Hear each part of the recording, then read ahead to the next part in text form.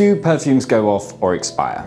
If you've spent good money on a scent, you might be wondering how long is it going to last? How long is it going to keep its quality? Today, I'm going to tell you everything I know about the lifespan of perfume. And at the very end, I'm going to give you my top 3 tips for preserving it as long as you can.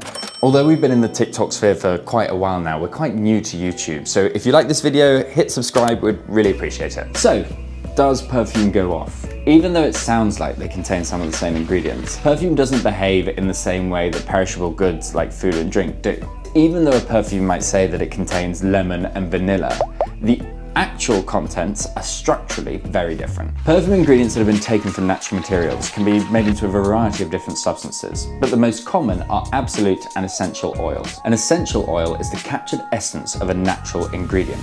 The essential oil won't spoil in the same way that the original ingredient would. However, they can change, because when an essential oil comes into contact with heat, oxygen, or light, its composition changes through a process we call oxidation. Each oil has a different shelf life. A lemon oil, for example, could deteriorate over a year or 2. Sandalwood might not change for over 6. Every ingredient differs. It's therefore very difficult to pinpoint the exact shelf life of a fragrance, because each perfume contains multiple different ingredients. The ballpark rule of thumb is actually an average. Many people or brands like to say that the average shelf life of a perfume is between 3 and 5 years. But even though that's pretty broad, the truth is it's actually just a guess. Some people complain that their perfume has gone off in under a year. This is usually because of poor quality or poor treatment. We'll come back to that. Whilst others say that their fragrance lasts for decades, if you don't spray it all first. So, let's talk about if a perfume can improve with age. To talk about that, we have to discuss something that is hugely debated.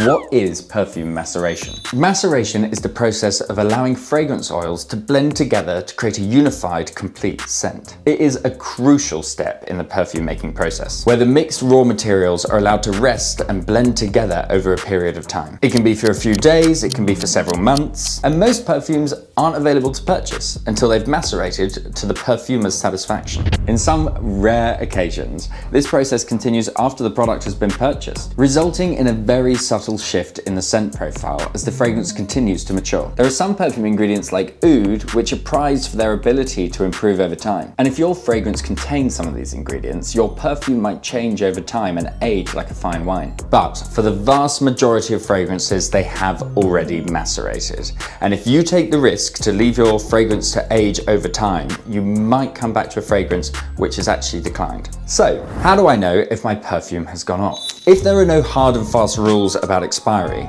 then it's up to you to work it out. And there are 3 red flags that you should be looking for. The first one is obvious: the smell. An expired perfume or a gone-off perfume will be noticeably vinegary or even rancid and will be completely different to the fragrance you originally purchased. If you're worried that you might not be able to tell, trust me, you will be able to tell. It just won't smell nice. The second is color, but this is not what people think. A change in a perfume's color might be alarming, but it doesn't necessarily mean that it's gone off. But a change in color is only a problem if the scent has also changed. Some perfumes containing huge amounts of natural ingredients go through huge color changes without the fragrance changing at all. So whilst it's a handy warning sign, it's always best to follow your nose. And lastly, volume. Your perfume might be evaporating without you even using it. A perfume with a high concentration of alcohol might evaporate faster. And if there's damage to the container or the cap, it might speed up that process. But now I've made you worry about it going off, I think you're probably going to ask, what can I do to stop all this happening? Can I stop my perfume expiring? Unfortunately, no.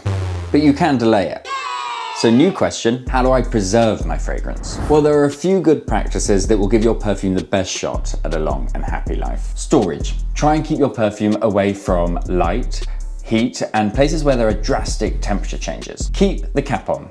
Try and keep your perfume as sealed as possible to reduce the exposure to air. The last one is a big one: heat. Don't let your perfume get hot. It speeds up oxidation. Some people will tell you to do the opposite and keep it in the fridge.